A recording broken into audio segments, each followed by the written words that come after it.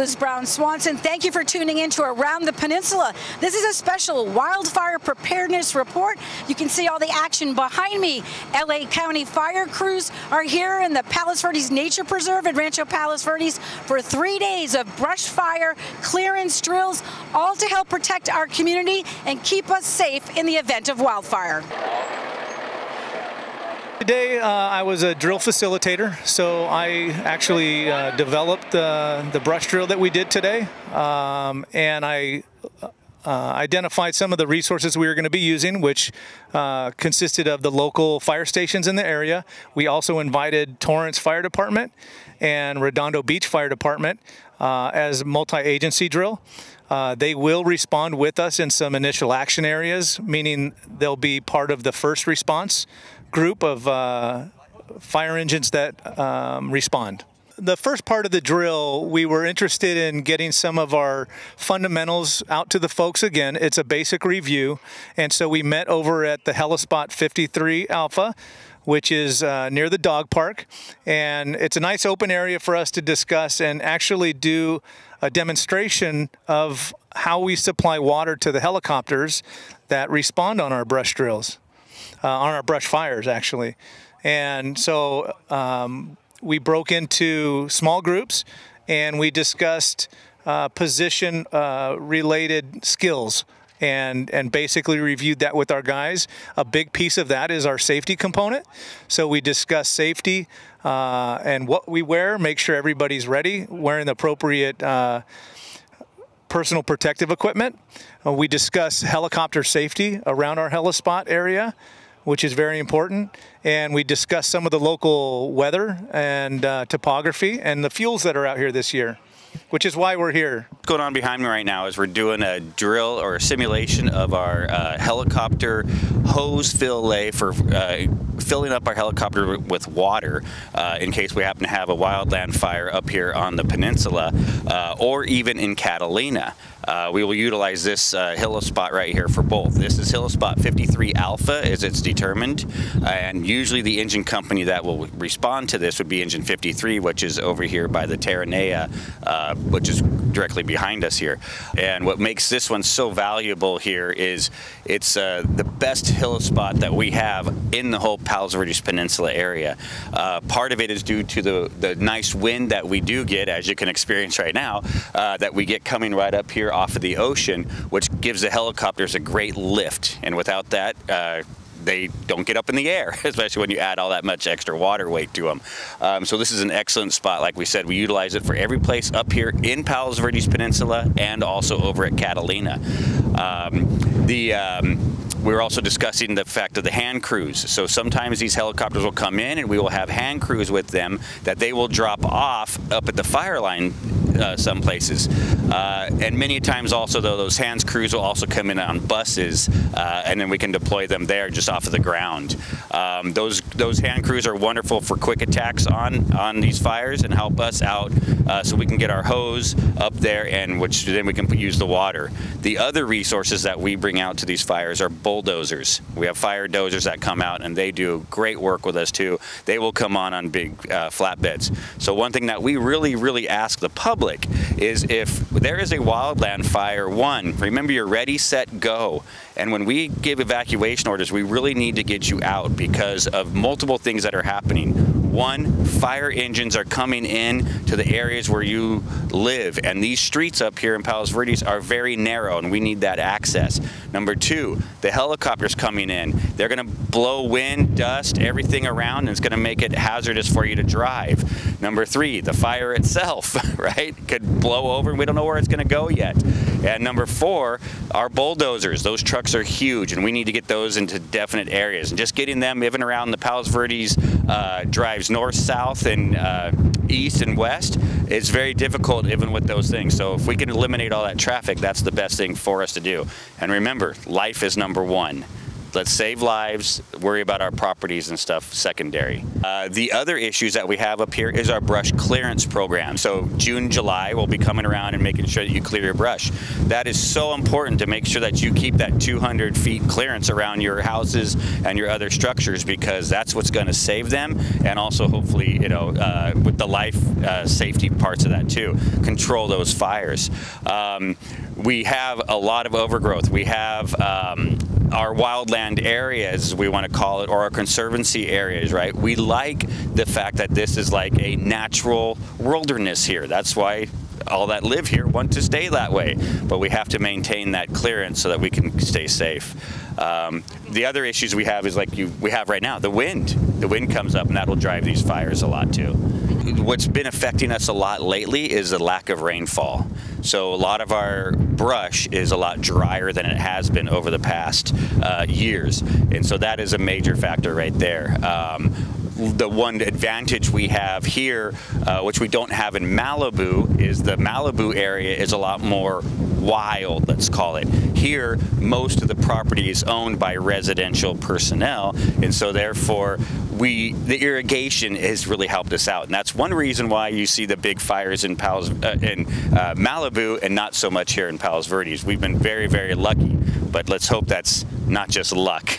So part of why we do these drills here, we do this once a year and we do it for multiple days, is it's not only for the Los Angeles County Fire Department, but it is also for our cooperating agencies, such as today we have Torrance here with us and Redondo Beach with us. Later we'll also have some LA City.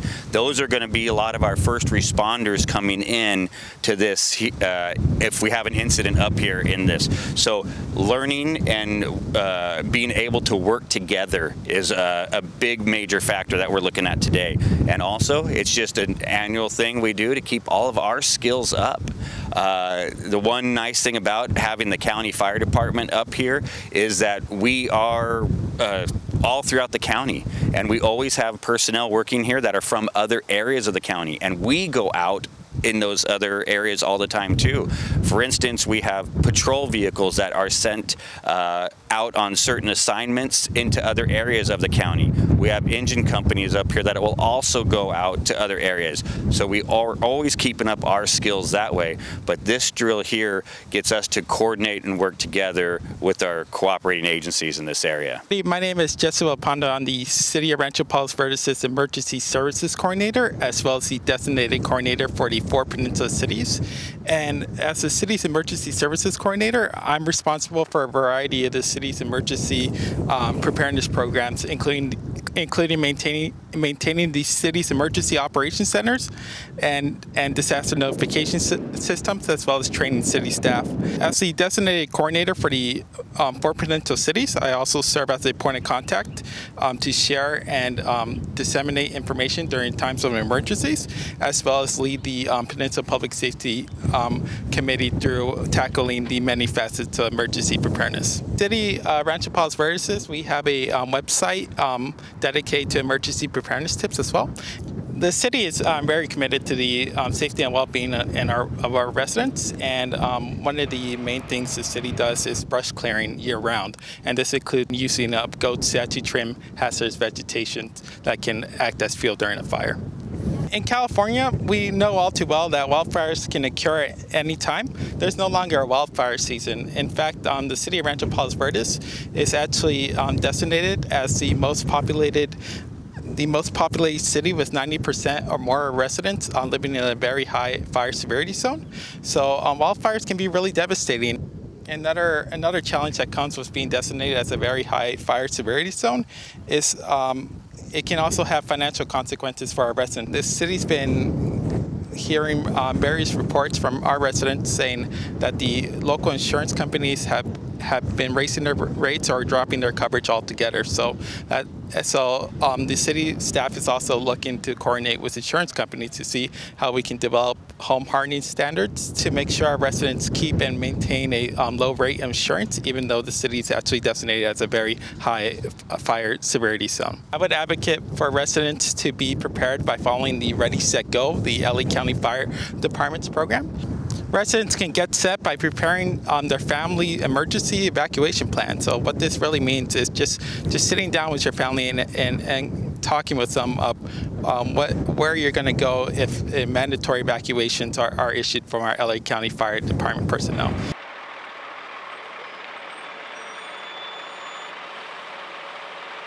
So part of what we considered in building out this drill was identifying the amount of resources we needed to facilitate as a realistic drill, minus the fire, of course.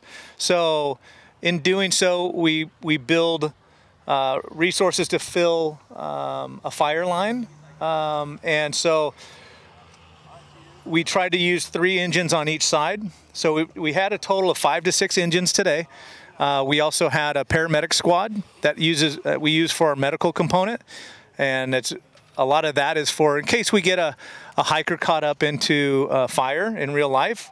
We'll have a medical unit for those folks, and if any of our folks get hurt or injured on the line as well, we can address that with that paramedic squad.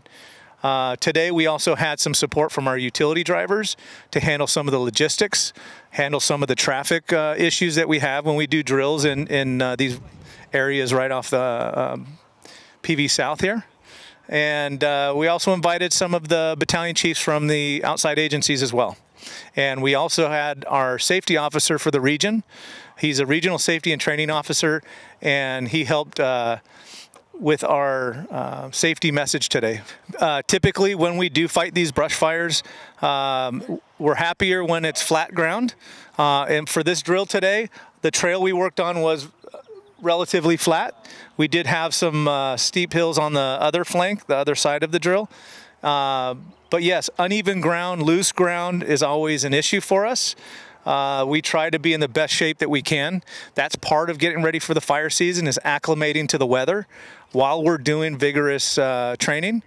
But that doesn't mean we're not susceptible to injury and exertion. And heat illness and exertion is a big problem for us, especially when we work in higher temperatures. Today's a nice day to train. It's not that bad. But when we do, yeah, we just like to stay in the best shape we can to avoid that. My name is Brian Griffiths. I'm with Fire Station 2 in Palos Verdes.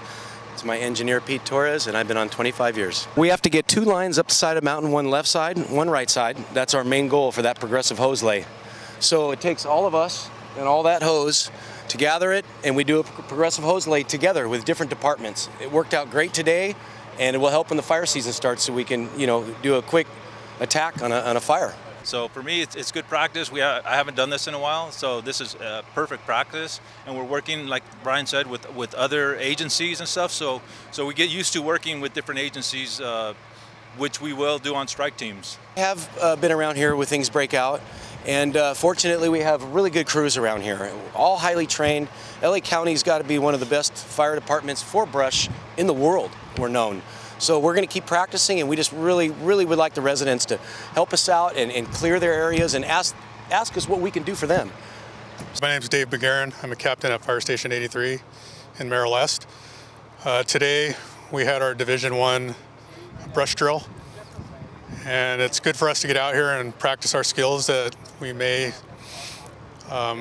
be a little bit rusty in. At the beginning of brush season, it's always good to get out here and train with other departments. Also, we had Torrance Redondo Beach participating today. And the field here looks like they've done a better job this year of maintaining it, keeping the trails clear. But we just want everyone to be fire safe all year round. First of all, no open flames in a high severity hazard zone. Be mindful of throwing out coals from a barbecue. That seems to always get people. And then the biggest thing, we'll be coming out next month and doing our brush inspections. And what we want is a defensible space. It's sometimes it comes at a cost to the homeowners to clear brush around their house, but it allows us to work safely around the house and be able to save houses when a fire does come through. So when we arrive, our battalion chiefs arrive on scene, what they first will do is an incident will be established. So the incident will be given a name. It'll give a location. Usually it's on a location on where it is, or what the type of building it is, or what type of structure, or what it is. But usually the incident is given a name. The chief will come back here, and so we have a work board, what they use to work off of, how many resources are coming in, if it's a building fire, if it's a brush fire like we just had right now. Just we're able to track all of our resources here. One of the coolest things now about this vehicle is we've put a TV on here to not only monitor the news, but when we have maybe like a drone up in the air, we can see an aerial shot of what's going on also on the incident. We have 22 battalions in the county. This is one of our command vehicles out in Battalion 14 here in Palos Verdes. So we have different radios. All of our different radios are UHF, VHF, or VHF2. So a command channel or a command frequency is given when the calls are given out. So brush fire, structure fire, hazardous material incident. If we have an incident that might maybe have multi-casualty people, everything is given a command channel, a tactical channel, a secondary tactical channel, a channel for what we call RIC, which is a rapid intervention crew. And we can monitor and track all of this right here. The iPad is actually, it's what we call an MDC, or it's a terminal, so we can know what resources are coming in at the time of an accident. Brian Bennett. I am a battalion chief assigned here to Rancho Palos Verdes, as well as the 4 other cities that encompasses the Palos Verdes Peninsula here. I've been up there about 3 years, and my role is, again, battalion chief, so I'm coordinating the daily duties of our 5 fire stations and any of the drills and any resident issues that come up. Just any takeaways you might want to share watching the operation and how what the takeaways are for you. Yeah, so with just to go back a little bit with COVID, we've been our drills we haven't been able to do multi-company drills, and we actually had South Bay Resources who would actually be on one of our assignments here. We haven't been able to have multi-agency coordination drills, and so we're back, and we really like to do this, and we try to practice as we play.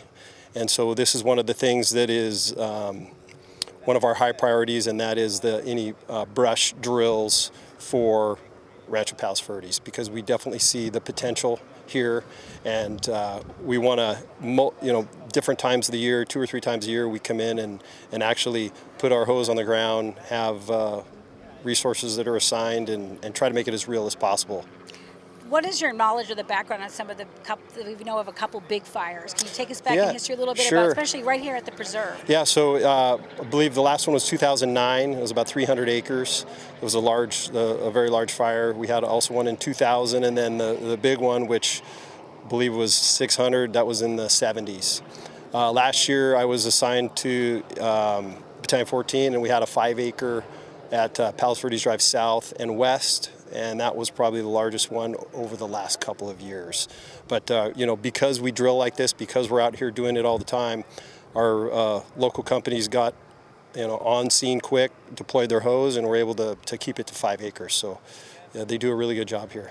Right now, I mean, we always say wildfire season, but it's really like that all year round. We high fire hazard zone, the whole peninsula, yes? Yes, you are a high fire hazard, and that just means that you have homes that are intermixed with brush. And so both sides, Rolling Hills, Rancho Palos Verdes, Rolling Hills Estates, and Palos Verdes Estates all have homes within the brush. And so we call that high fire hazard. And you're right, we are year round. As a matter of fact, this month we've had 2 brush fires in that Santa Clarita and Antelope Valley that are close to 1,000 acres. Years past, in April, May, June, that was unheard of. So we're year round, and we take that into consideration, and we're now doing year-round fire prevention inspections throughout the hill here. What are the challenges for protecting our community here for you? And so the resources. Yeah, so the biggest challenges for us are the amount of resources and how fast we can get them here. We have 5 fire stations that are up here on the hill, and we have fires that are in steep canyons that can encroach on the homes very quickly. And so that's why we rely on our Ready, Set, Go defensible space, and we put it back on you, the homeowners in the city, to make sure that you give us that defensible space so that we have the time to get our resources there and protect your homes. So as we've seen this year with our extended drought seasons, even in areas off the coast where we get a higher relative humidity that helps us, we still get that receptive fuel bed, and that's that light flashy fuel.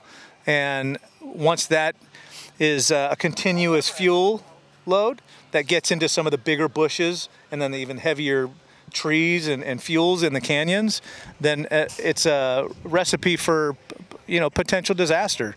So again, that's why we're out here training. We come out here to look at our fuels and get an idea of what we'll be facing when it does happen. Annually, Los Angeles County sends out notifications to those homes that are on declared lists of fire inspections. So when they get that card, it's a reminder to, hey, it's time to get started and get prepared for the fire season. And then we also come out, the local fire stations will go to those properties and we'll evaluate those for compliance. And what the homeowners can do is maintain that compliance and prepare their homes. And we want to see a reduction in fuels that are near the homes themselves and meet the requirements of the brush inspection. So I've been with the fire service with Los Angeles County Fire Department for a little over 19 years. And every year we go out, we see people that could have done a little bit more. And typically in the intermix areas where the brush meets very close to the homes and the homes are have a little more distance between them, it's the common stuff around the house, the fuels that we add to the home, and that's like patio furniture, firewood that they stack up. If it's too close to the home, they're very flashy and they will combust before the home does. But if they get going, it can get the house going. So preparation is everything if you live in those areas.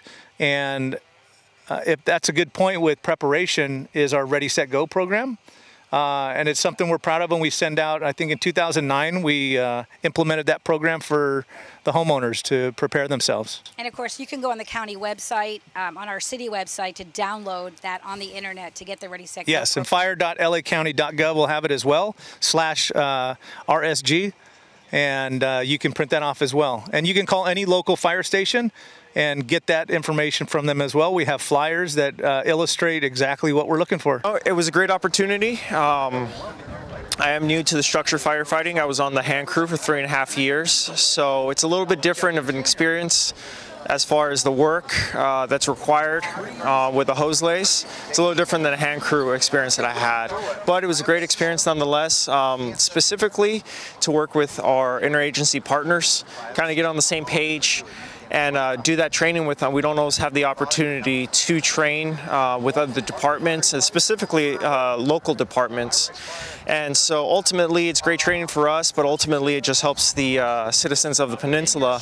If we all do arrive on scene, we already have that working relationship, we've already worked together, and we already know what needs to get done. So it's a great experience all the way around. Incredible teamwork here. You said this is you're not new to this preserve. You've been here before fighting fires. Can you share what happened? Yes, so originally I am coming from the camp system. I was there 3.5 years, specifically Camp 8 in Malibu. There we had one of the fire hawks that was assigned to us during the fire season. So we'd actually, as a 10-man crew, we'd fly out here, land, fight the fire, and then once it was knocked down, we'd fly back. So I have been here, I believe, about 2 or 3 fires. Usually, through the teamwork and through the effort, we've kept them pretty small in the last couple of years, which is great, as well as the citizens having great brush clearance behind them has helped out a lot.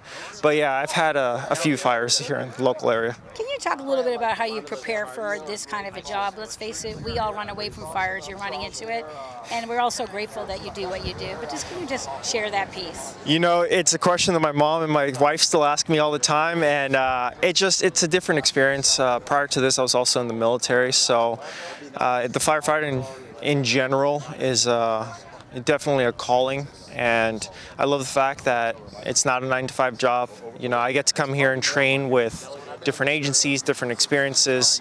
Even many firefighters that we have here in the department have previous experience with other fire agencies before, so just that teamwork is something that I always craved getting out of the military. And then just the arduous work about it, it's kind of that bittersweet. I love it. The fact that I get to help out the citizens and get a hike in at the same time works for me. Most of the people that get into this line of work are confident. They're a bit of a risk taker. They don't overthink too much, or otherwise we wouldn't probably be doing this.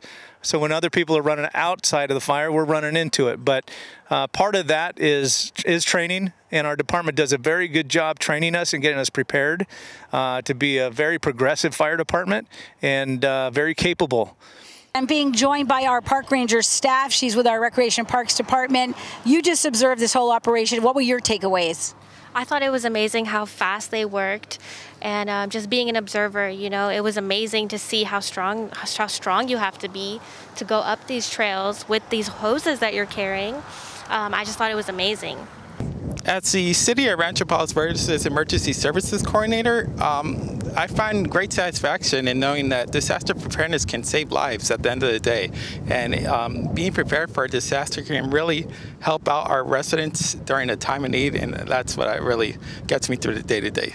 Any final messages to the residents of the Peninsula watching what they can do actually to make your work safer and easier by doing their job, and just any other safety tips that you want to highlight? Well, I think when it comes to brush fires and how it impacts the communities in those areas, the biggest thing is that brush clearance compliance. That's the biggest piece. Understanding where your property lines are and what you're responsible for is great. If they can do that part and follow the Ready, Set, Go program as well, because when we decide to evacuate people, we like it to be as organized as can be. But that preparation is everything. So if they can get their personal items, their family heirlooms, all that on a list and understand how they can gather that quickly and evacuate when appropriate, so that we can get in those areas where the homes are, and we won't have to deal with everybody leaving and causing problems with traffic and or being stuck in their home, and then we have to deal with the personal life. And because when we have someone, life is our #1 priority, so when they're at home and all of a sudden they get trapped, we have to make that our first priority, which means we have to leave the fire at times. And when the fire keeps growing, then it makes more problems. So if they were to understand the importance of evacuation orders and followed that, that would be very well appreciated. It seems we can't say these 3 words enough. Ready, set, go. Make sure you're prepared. Go onto the city or LA County Fire Department's website to get all the information you need, how to protect your home in the event of a wildfire or any emergency. Thanks for joining us. Have a great day, everybody.